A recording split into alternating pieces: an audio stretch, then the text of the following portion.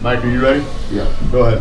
This is Jaden. What kind of hole did you guys get? What led to the hole being so big, and then what brought you back? I think it's just from the start, they had more energy than us. I think, we just couldn't get in the rhythm the first half. And as far as second half, I feel like, we played our game. We started to settle into the game. And then, they hit some shots that we could have prevented. But, at the end of the day, they have more energy than us. And they hit tough shots at the end of the game. Did you feel like your last one was going down? Yeah.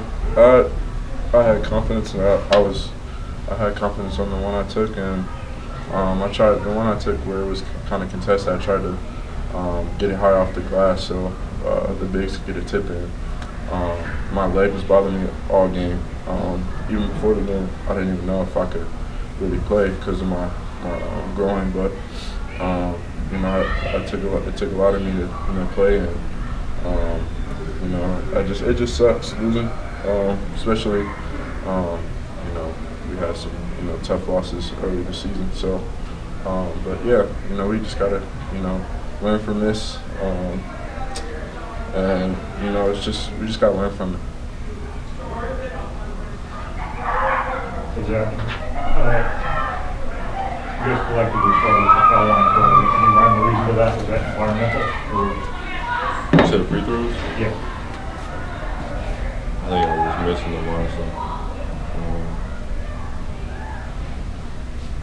That's really it.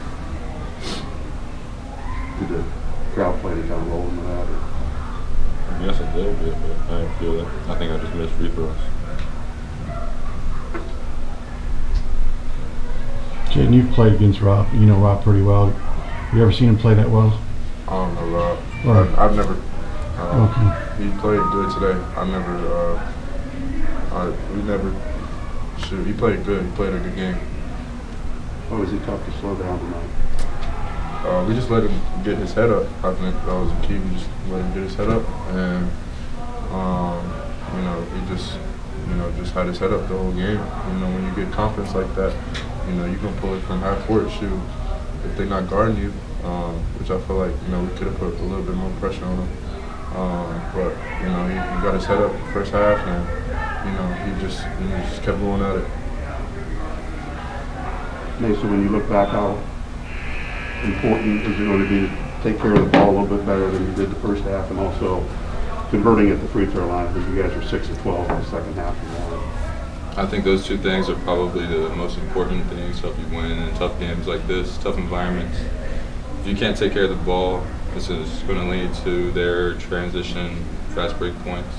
And then if you can't hit free throws, we can't put people away. Whenever we have two great bigs, great guards getting to the free throw line, we just got to take our time and knock them down in the future. Hey Mason, just how much of that string of turnovers in the first half lead to the momentum that they got there with that run before halftime? It was huge. Coach always talks to us about coming out on a good start, and I think that we helped them have a good start. That was one of the biggest things that kind of put us in a hole early on. We weren't handling that pressure very well, so they were just getting up into us, taking our ball, and going to score on the other end. Zach, how's you guys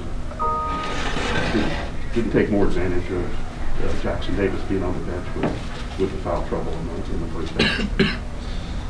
What do you mean? Just take advantage of him on the bench and getting into their subs and being able to maybe take over in the paint.